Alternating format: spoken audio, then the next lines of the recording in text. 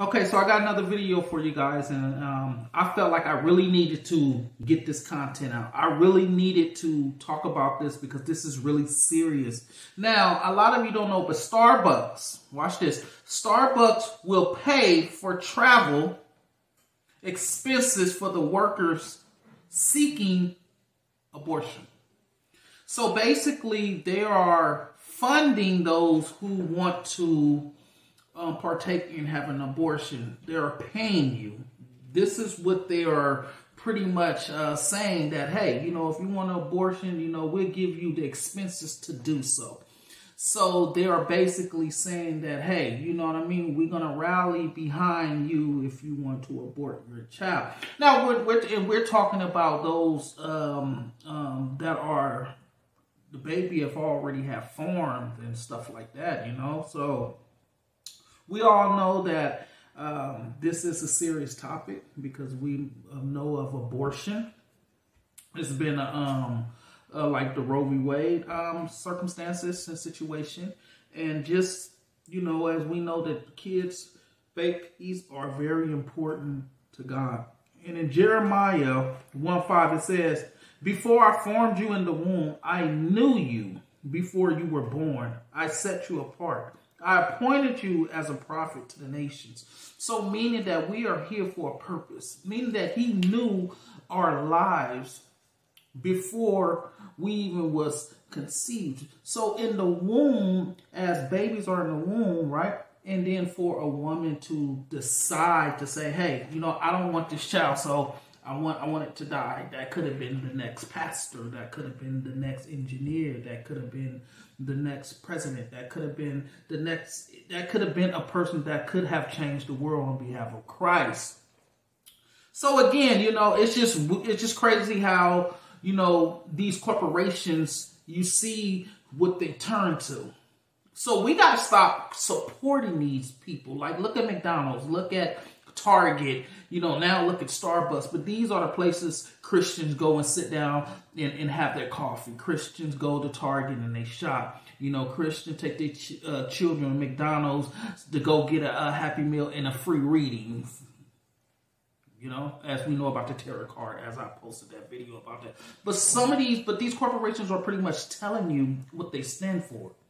And they all coincide with Hollywood, Illuminati, government, news, media, they narrative. They all tie into one. Rappers, celebrities.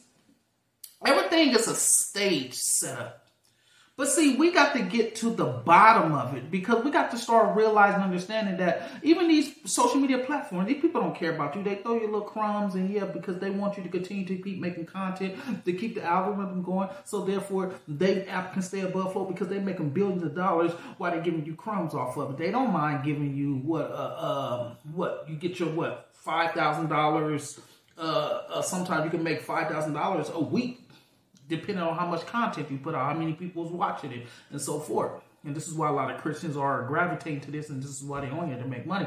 But again, we're not talking about that. We're talking about babies. We're talking about what these corporations are doing. So now I want to take you to Psalms, and Psalms 127, and it says, and we are in 5, Psalms 127, and we're going to go to 3.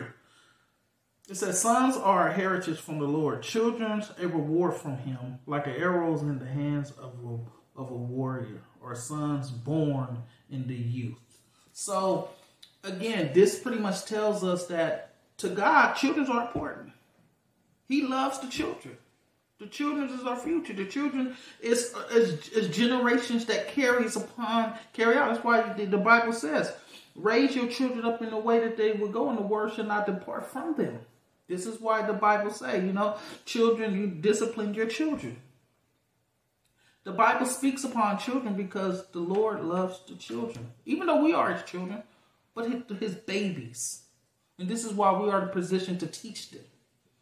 So therefore they can grow up in the word. So they can grow up knowledgeable about the word of God. So they can grow up in the word of God. So therefore now we're passing the torch so they can become fishers of men. Be beautiful sisters and brothers in Christ, to do his will, to continue the word. But for a corporation to do something like this, just what they stand alone on LGBTQ, how they stand against the things that they know that makes them enemy of God. So this is what we got to start paying attention to. And I believe that a lot of stuff is going to come to surface. Because now things are going to be exposed. But it's up to you, like the Bible says. Those who have eyes, let them see. Those who have ears, let them hear. But things are being exposed. Ever since the pandemic, everything has just been exposed, and a lot more is to come. We're living in the last days. We are in perilous time. This is just a little bit of it. But now you're about to see the true colors of those who you support. These corporations, these celebrities, these rappers, these falsified pastors that's in it for just your donations, not in it to give the word of God. The Lord is going to shine a light upon all those that is dark. So don't worry. Those that think that they're playing you for a fool, or those who think they're getting over, or those that are hiding, those that are with wolf's clothing, they'll be exposed in due time. They may not know it, but the Lord is trying to give them time to repent. But these big corporations, these are the ones who you have to watch, because they don't like our God. Their God is their money, power. So if you want coffee, make it at home. God bless you.